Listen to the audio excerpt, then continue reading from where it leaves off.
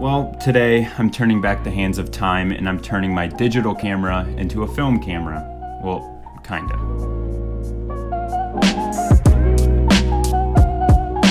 For the past 3 or 4 months, I've been primarily shooting digital with the camera I'm filming this video on, my 5D Mark IV.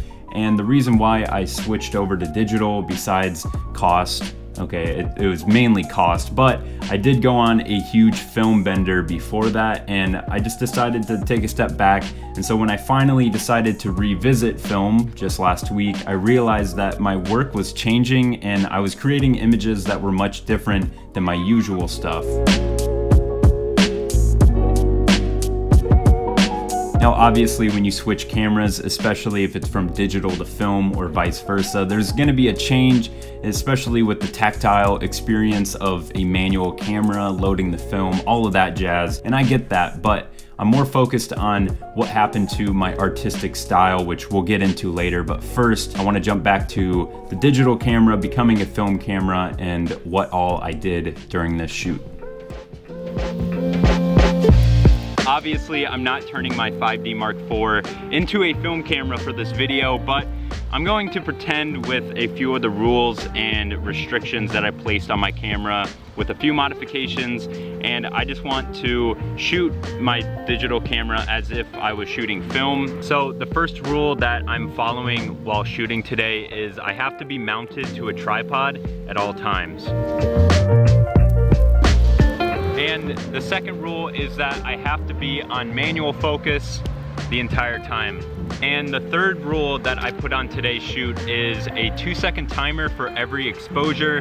All 3 of these rules, the first ones, will just slow down my process, which if you ask any film photographer why they shoot film, it's always because it's methodical, it slows them down, they have to think about each shot a little bit more. So hopefully with these 3 rules in place, I'll check that box and I'll be able to be closer to a film experience. I think number 4 is pretty self-explanatory. I got my LCD screen blocked, so I have to wait for development, which is me dragging my photos into Lightroom, but that will make sure that I only, take 1 shot and I have to stick with it. Oh, hey, how's it going? Good. Oh, I'm just a photographer. I got a... Yeah, thank you, I appreciate it. If you watched my video on how to take photos of strangers' homes, I'll put the card up there. That was step number 3, just lie to them.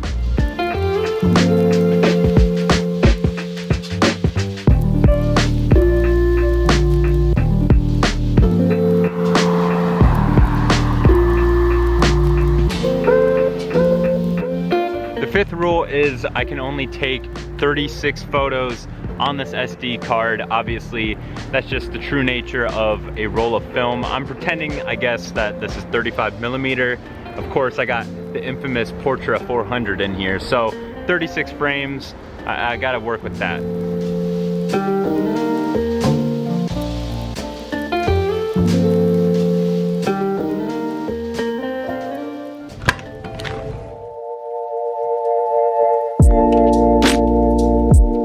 Now obviously my Mamiya rip-off camera is not going to give me film-like qualities or anything like that. I'm not actually claiming that this is anywhere close to a film camera, but I wanted to make these changes and rules and regulations on my shoot and see if it would facilitate any change that I saw when I switched over to an actual film camera.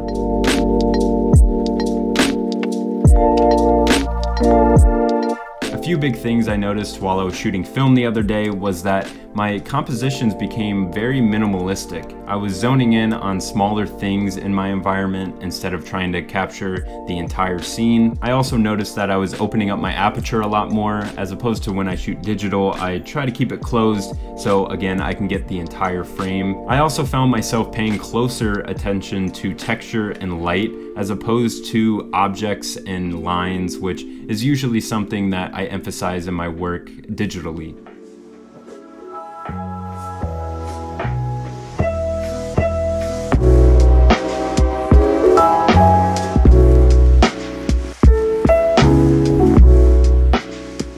despite the medium, whether it's film or digital, being a part of the overall message you're trying to portray with your images, the fact of the matter is, if the camera does its job, then it really shouldn't matter what camera you're using, but it ends up mattering a whole lot, at least in my case. And so I wanted to make this video to try to dissect this conflict and see what it is that is actually making a difference. And so after a bit of self-reflection and shooting with my Mamiya camera for 2 days, I boiled it down to 3 main points that I think might be causing my conflicting interest between film and digital cameras. So the first and obvious thing between film and digital is something that I tried to heavily address throughout the process of shooting the images in this video, which is the speed of your process.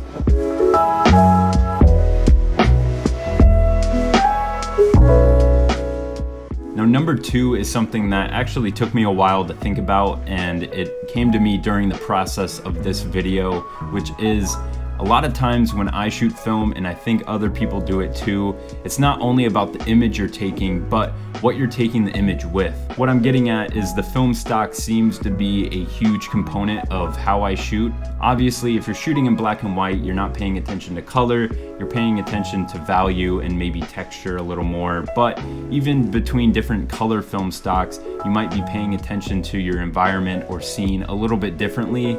And it's also a huge flex to say that you shot on Portra 400 or some expired film that you found in your granddad's basement. So what I'm saying is oftentimes the film stock and even the camera you're shooting with becomes a part of the message or the image itself, which isn't necessarily a bad thing, and I get it's part of the medium, but it does change the process, and it's something that didn't hit me again until I started filming this video.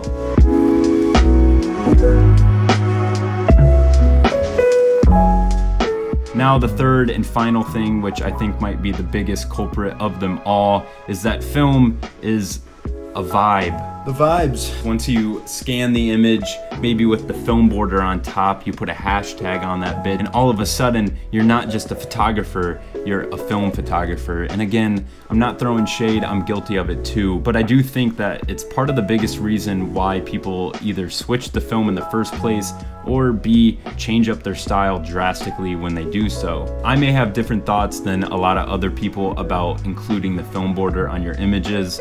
I think it might be a little tacky and, again, cliche, but that shouldn't stop anyone else from doing it. And again, like I said in the last point, it becomes part of the image. So as long as it is tying into whatever you're trying to do or accomplish with your photography, then do it. I get all of it, and I'm not trying to make fun of anybody, nor am I trying to make fun of film photography as a whole. I shoot film, obviously. I shoot with my grandpa's film camera from the 80s. I shoot expired film. I do all of the cliches. That's not what this video is about. And again, I shoot film. I'm not trying to tear it down. But I do think it's appropriate to try to understand the differences between the two mediums and how it may affect your photography or your view on photography as a whole.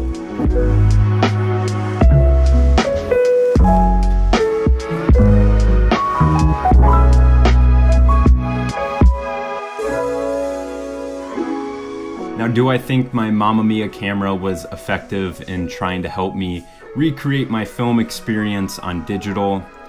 I mean, kinda. Was it really authentic? I'm not sure, but all I can tell is that I will be shooting film and digital because I respect them both, and I enjoy the properties of each medium, and I think it's cool to shoot film so I can put some cool hashtags on my photos on Instagram, and I can also do some crazy HDR stuff on my DSLR. Also, I'm gonna start posting on YouTube Monday and Friday, so subscribe if you haven't already so you don't miss a video. Hit the notification bell if you want to, and go steal your grandpa's camera from his attic.